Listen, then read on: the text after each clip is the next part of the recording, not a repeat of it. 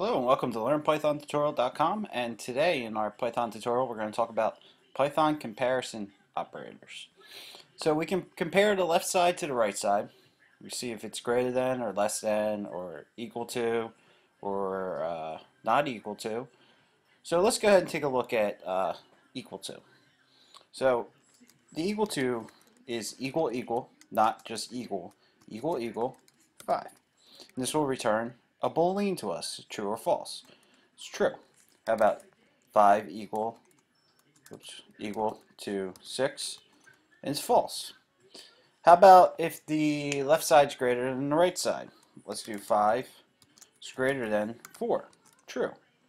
Alright, so right here what we do is 5, and wherever the opening is, you can always remember the opening, I remember this from grade school, eats the bigger one. So we want the bigger piece of the pie. So 5 is greater than 4, true. How about if we do 5 is greater than 6? It's going to return false. Alright, we can do it to the other side also. We can do 5 is less than 6, and it's true. And the same thing, the greater than, the mouth is eating the bigger piece of the pie. So how about 5 is greater than 4? Or, yeah, false. So, we can also do not equal to. We can do 5 not is like this with the exclamation point and the equal sign. 5. Or let's do 4 first. 5 is not equal to 4. True. Let's do 5 not equal to 5. You get false.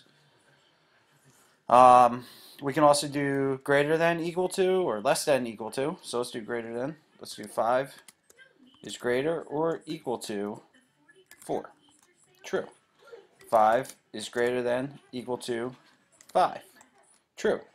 5 is greater than equal to 6. False.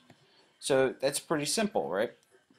And we can do it to the other side also. We can do 5 greater or 5 is less than or equal to 6. True. 5 is less than or equal to 5. True. 5 is less than or equal to 4. False. Alright, so that is comparison operators in Python. They're pretty simple. But we can also, hold on one second.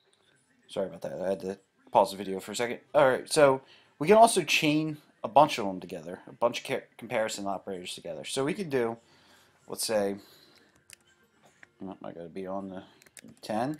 It's greater than 8, which is greater than 6, which is greater than 4, which is greater than 2, which is greater than 0. Hit return, true. Alright. We can say, we could also do 10 is greater than 8 and 7 is greater than 6. Now, this will return true if both sides of the end statement are true. So hit return, true. Alright. So chaining these together gives us more flexibility. We can, check a bunch of objects and see if they're greater, less than, equal to, greater than, equal to, less than, equal to, or not even equal to. So comparison operators, you will use them a lot in programming. You'll get very used to them, and as we move on, we'll be using them too when we start building more and more programs.